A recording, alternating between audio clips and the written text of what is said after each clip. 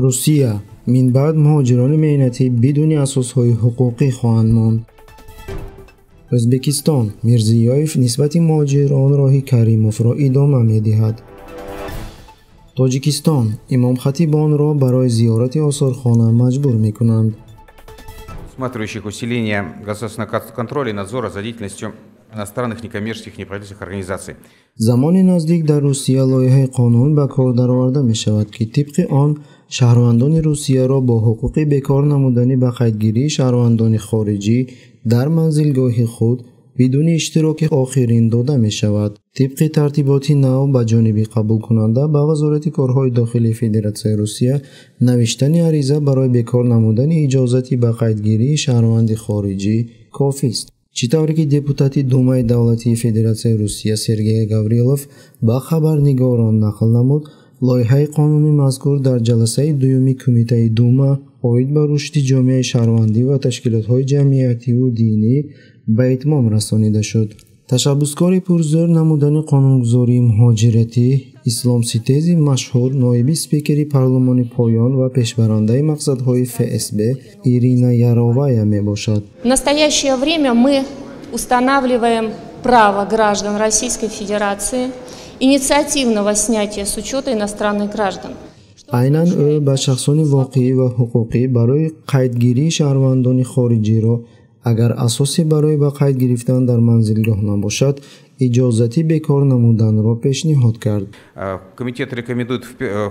در جلسه دوم دپوتات‌ها لایحه قانون را ترتیب دادند و اشاره نمودند که ترک نمودن جای استقامتی اساس برای بکار نمودن به قیدگیری شده میتواند. حتی اگر شهروند خارجی منزلگاه را خود به اجاره گرفته باشد و آن را بدون آگاه نمودن صاحب منزلگاه ترک کرده باشد هم به قیدگیری بکار کرده می شود. برای این صاحب منزلگاه به وزارت کارهای داخلی فدراسیون روسیه عریضه نویسد کافی است. حمایتگران حقوق قید میکنند که درآوردن تغییرات به قانون مذکور باعث تهدید و ستانیدن مبلغ مهاجران مهنتی از جانب صاحب خانه شده میتواند، زیرا به همه معلوم است که اکثریت شخصان واقعی و حقوقی با مبلغ مهاجران مهنتی را در منزلگاه خود به قید می‌دارند.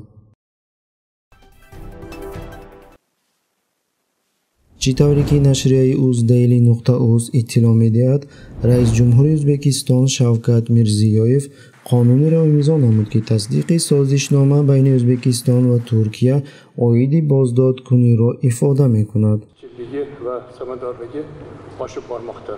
قانونی مذکور از جانب پالاتای پایانی قانونگذاری قبول گردیده ماه ایون از طرف سنات به تصویب رسید.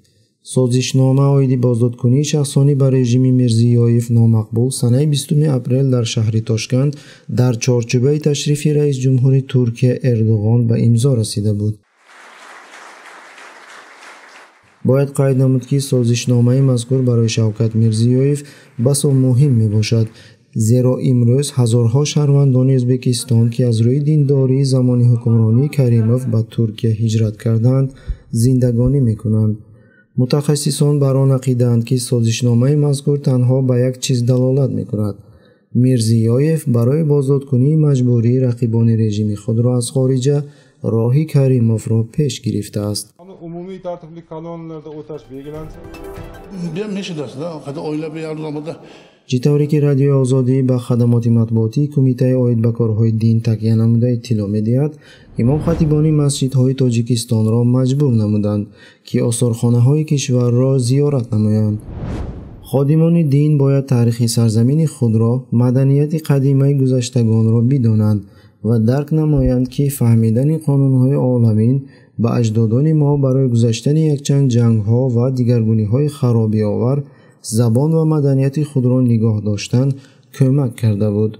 آموختن سرچشمه خود برای فهمیدن عرف و عادت و دین مردمان مختلف کمک می‌کند. خبر داد کاتب مطبوعاتی کمیته عاید به کارهای دین افشین مقیم. یکشن امام خطیبان آثارخانه ملی شهر دوشنبه را علکه زیارت نمودند. زمانی نزدیک امام خطیبانی باقی مانده نیست، یعنی تقریباً 4000 نفر به زیارت کنندگان همراه خواهند شد. ёдрас мекунем ки дар наздикии гузашта имом хатибонро барои зиёрат намудани театрҳо маҷбур карда буданд. Якумин гузориши театриро ки имомон тамошо намуданд, ин намоишномаи обу оташи нависанда ва драматурги тоҷик Мансури Суруш буда дар театри давлатии драмавӣ ба номи Лоҳутӣ баргузор гардида буд.